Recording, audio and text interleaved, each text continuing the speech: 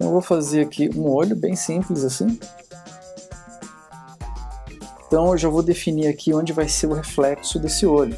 Vou colocar mais ou menos aqui, olha, como se fosse uma janela sendo refletida. Ó, já estou cortando aqui a parte que vai ficar branca do reflexo, ok? Aqui é a pupila. E agora eu estou desenhando a íris. Aqui. Ok? Aqui é a pálpebra superior. Eu também não estou olhando aqui em nenhum olho, eu estou desenhando a olho, segundo a minha experiência que eu já tenho, né? Mas se você quiser usar referências aí para você desenhar, fique à vontade, desenhar e pintar o seu olho, tá bom? E uma pequena dobra aqui na pálpebra inferior. Depois podemos colocar cílios, se a gente quiser fazer uma coisa mais elaborada, certo? Agora eu vou estar pintando de preto a íris. O que eu quero te mostrar aqui agora nesse desenho é como aplicamos uma textura de brilho, de reflexo de vidro no orgânico, por exemplo, no olho. Olho humano, olho de personagem, olho de animal. É muito importante você saber desenhar bem, porque é para onde nós olhamos de início, para os olhos da outra pessoa. E a mesma coisa acontece com um desenho. Quando você vai ver um desenho, a primeira coisa que você vai observar são os olhos do personagem que você desenhou. As pessoas vão fazer isso. Então, capriche nos olhos, treine para que faça um trabalho bem legal. Então veja só, eu pintei aqui de preto, pintou a sua pupila aí de preto também? Podemos continuar? Então vamos lá. Ó, deixei bem marcado aqui, bem próximo do reflexo, tá vendo? Um preto mais forte, para realçar o nosso brilho. Outra parte importante aqui é a íris. A íris ela tem um contorno preto natural. Então eu já vou contornar aqui de preto. Na íris, ó, já vou pular aqui o reflexo para deixar ele bem branquinho. Vamos reforçar agora essa pálpebra superior aqui, para dar bastante expressão ao nosso olho. Aqui e aqui um pouquinho também.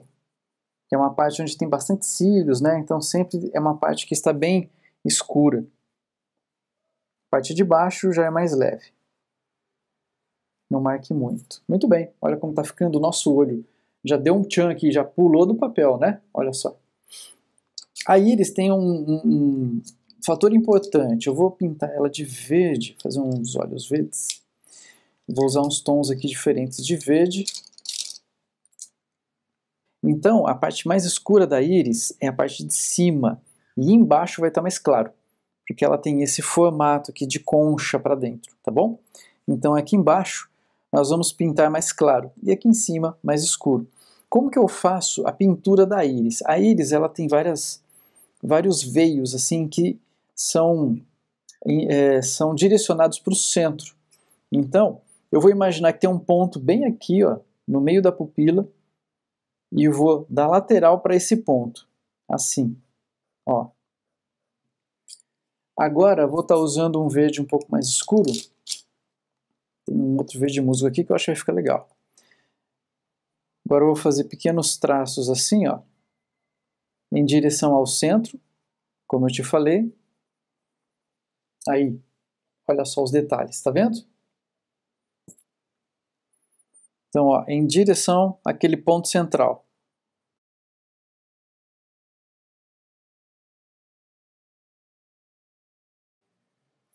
Veja só, né?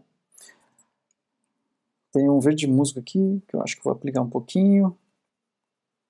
E aqui vou jogar um pouquinho de preto, bem suave, não aperte a mão aqui, para fazer uma sombra sobre a íris.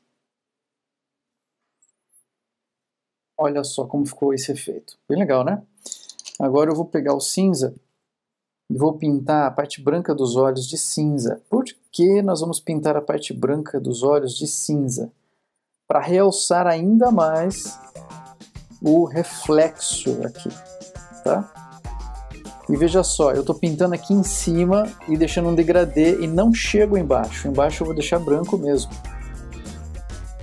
É como se fosse uma sombra da pálpebra pairando aqui sobre a parte branca dos olhos. Ó, ok? Agora a outra parte aqui, respeitando ali o reflexo. Perto do reflexo eu posso dar uma escurecida nesse cinza, para que isso dê mais ênfase ainda ao reflexo. Você pode pôr mais de um reflexo aí, pode pôr uma bolinha, duas bolinhas, um quadrado, né, dois quadrados. Eu coloquei apenas esse retângulo aqui, mas você pode fazer, se você estiver observando outros olhos também, que tem vários reflexos, pode aplicar, que vai ficar bem legal. Olha como ficou o reflexo desse olho. Agora eu vou usar um tom mais rosado um pouquinho, ó, para aplicar na pele em volta. Se você quiser colocar cílios, vamos colocar cílios aqui. Então olha só, para baixo e para a direita. Coloque cílios grandes, pequenos, né? Olha só. E agora a parte de cima, mesma coisa. Só que na parte de cima eu posso colocar cílios um pouco maiores. Geralmente eles são maiores, os cílios da parte de cima dos olhos.